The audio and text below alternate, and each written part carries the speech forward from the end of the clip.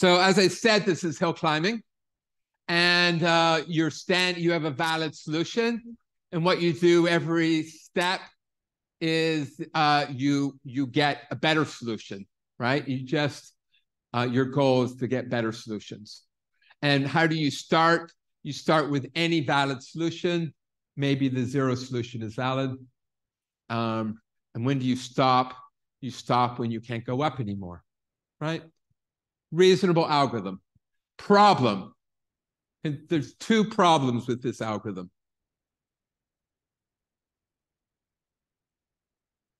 Any guess what the problems are? Exponential time is one. Is this the optimal solution? What? You mean over here?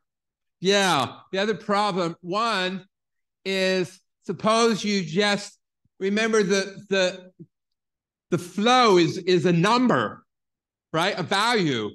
And if it has 1,000 digits, then the value can go up to 2 to the into the thousand. No, it's 10 to the 1,000, right? Which if that's exponential, and if you only made progress of 1 each step, right, then it could take exponential time, right? So that's a problem.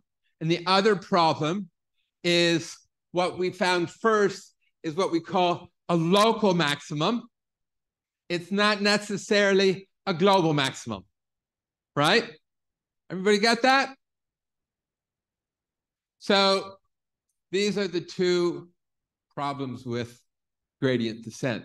And I don't know if do you guys know in machine learning, the method of choice these days is called gradient descent, right? And that's what this is, right? Gradient descent, instead of going up, we're going down, right? In which direction do you go? You go in the direction that improves your solution the best, right? You have a solution, you look around locally to say, which direction, how do I change my solution to keep it valid while increasing the value the most? And you head in that direction. So that's called gradient. In the direction of gradient is like slope, right? In the direction of slope. That's gradient descent, if we reach like the slope, like and if it starts decreasing, then like we decrease the learning rate so that it goes up. Yeah, you're getting more complicated, right? Learning rate has to do, if you take too big of a step, you pass the bottom, and we're minimizing error instead of maximizing flow. But here, our step size is how far do we change, right? We change until one of the, you push as much flow until something's at capacity, right? So that's how we're choosing our step size. Right? Local minimum, global maximum. Oh, and right. So we came up with an algorithm. Now the question is, first, we have to worry about running time, but we're going to more or less ignore this course, unless you in the grad course I do running time, and during office hours, if you want, we could do running time, but we are going to ask, do we find a local minimum, local maximum, right? Do we get stuck, right? And so getting stuck is a real problem, all right? To prove that the algorithm doesn't work, you just have to come up with one counterexample, all right? So remember, this is the example where we were happy with max flow of a flow of 51, right? And what's this graph here? It looks very different than this graph, but if you pay attention, it's the same graph. I just moved the nodes around, right? And why did I do that? Well, because I wanted to. I don't know. We're going to follow the algorithm again, and we're going to get stuck without the maximum flow. All right? So let's do that. Here it is all written out, not animated, right? What we're going to first do is we're going to push flow of 2 along that path, the straight path. That's why I rearranged it, right? So it says, oh, well, let's do straight, right? So that's flow of 2. And then you try to push flow up and you push flow down. And if you pay attention, you'll see you get stuck, right? And do I talk about it more? Right here, we made a bad choice, right? We chose a path that led to, that, and then we pushed 2 through this edge, and it was a bad choice. And we could try to think of ways of not making such bad choices, but that sounds really hard, right? How can you say that this path is, right? You could back up and try something else, but then you might have exponential time. And the motto, the law of hill climbing is you never go down, right? You never get a worse solution, right? Because as soon as you go down, then who knows how long it's going to take you, right? So instead, what we're going to do is suppose you had longer legs, right? And then, so why did you stop at the top of the hill? Because you could not step and go up, right?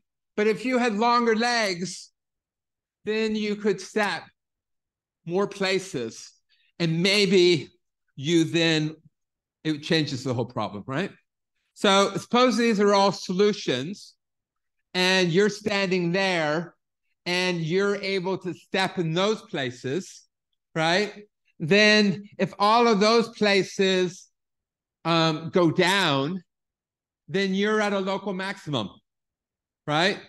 And that's the topology, and you're now here, and where you step can't go down, right? And if we suddenly just make your step bigger, then it just slightly changes the topology of what you can do in one step, right? And now what we got to prove is that we're going to define a bigger step and then prove that you always find the maximum. Right? Everybody get what we're trying to do here?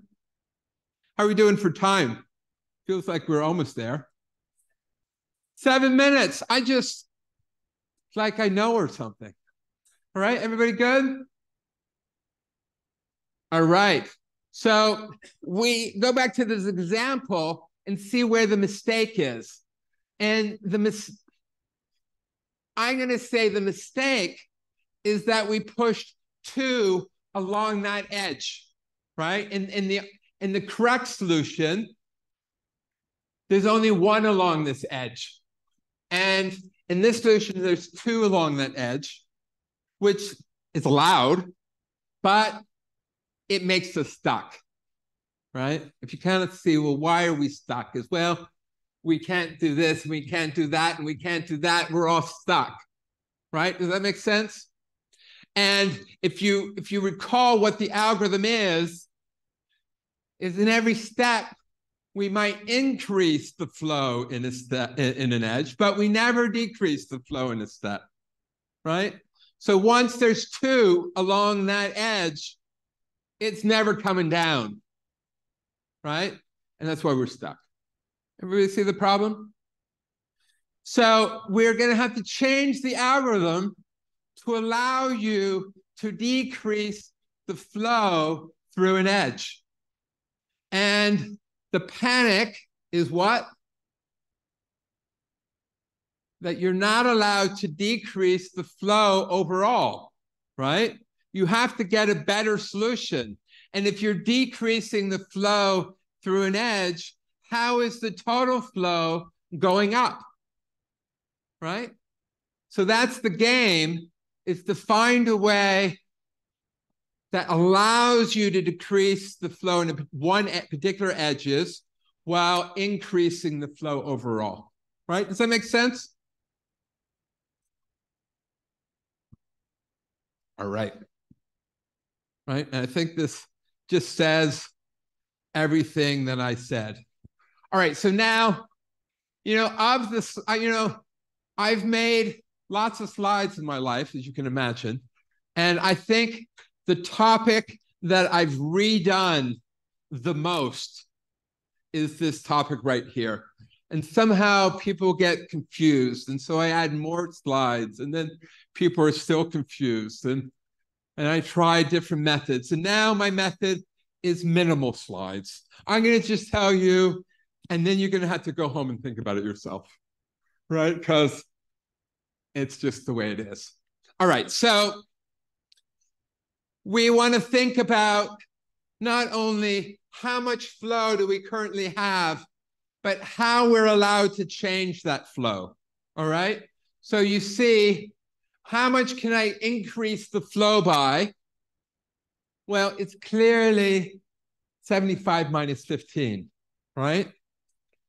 Now you ask, how much can I decrease the flow by? And you might say 15. Anybody want to give me a better answer? You might say 10. Anybody want to give me a better answer? I currently have a flow of 15. If I decrease it by 1, it goes to 14. If I decrease it by 15, it goes to 0. Can I decrease it further? Yes. I can decrease it to negative 10. I can decrease it from 15 to negative 10. All right, so let's try it again, right? Let's think about flow is where you are along in this path. If you're at the 0, then your current flow is 0. And if you're way over at 75, right, what is our maximum? You could be way over at 75, or you could be 10 in the other direction, right? And what is negative 10? What does negative 10 flow in this direction mean? Is really you got flow of 10 in this direction, right? And this is kind of, when I said the math was easier when you allow flows to be negative, this is kind of when I was, what does a flow of negative really mean? Everybody see that? All right, so here, right? So here we go. I currently have a flow of 15. Here, I have a flow of negative 10. Am I allow a flow of negative 10? Well, really, that's a flow of 10 in the other direction. Yeah.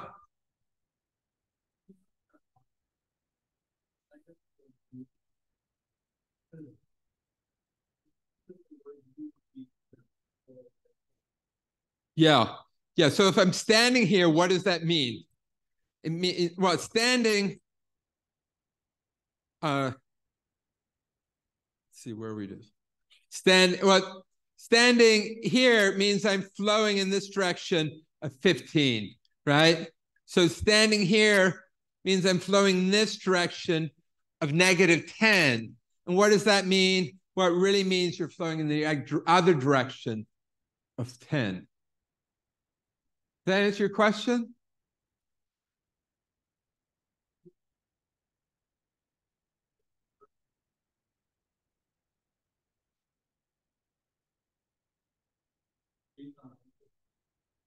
Line is right. So it's the difference between position versus velocity versus acceleration, right? And let's not have that guy up there, line, be position. Let's have it be velocity, right? So now his velocity, that's a good word. And I keep changing the slides. So maybe I'll add on to this slide. This is a velocity graph, right? So you can see his velocity. That's very good. Right? That's velocity of negative 10, right? We don't know where he is. In fact, we've never talked about how much water is gone. It's all about velocities, right? So here he has a velocity, a flow of negative 10, right? So if he's here and we push 5 more, then he goes up to 20, right? And if we push -5, then he goes down to 10, right? And which is equivalent to pushing 5 in the other direction, right? And if we push -20 in that direction, then he goes to -5, which is equivalent to pushing 20 in that direction, which gets him from a flow of 15, a velocity of 15 to a velocity of -5, right? Everybody kind of follow that? So that's equivalent, right? Flow of -5 is equivalent to a flow of 5. And so now we need to build our augmentation graph, right? How much can we change the flow to the right? Well, it's clearly 75 minus 15. Yeah.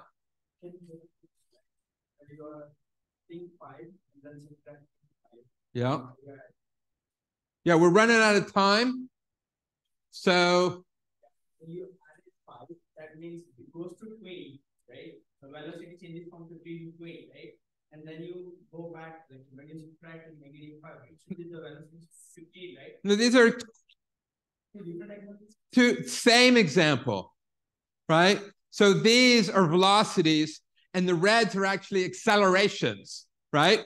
If I accelerate forward by -5, really I've slowed down by 5, right? So how about I'll add the word velocity and acceleration. Are we out of time? I think we probably are. So in next class, we'll redo it with the new words velocity and acceleration.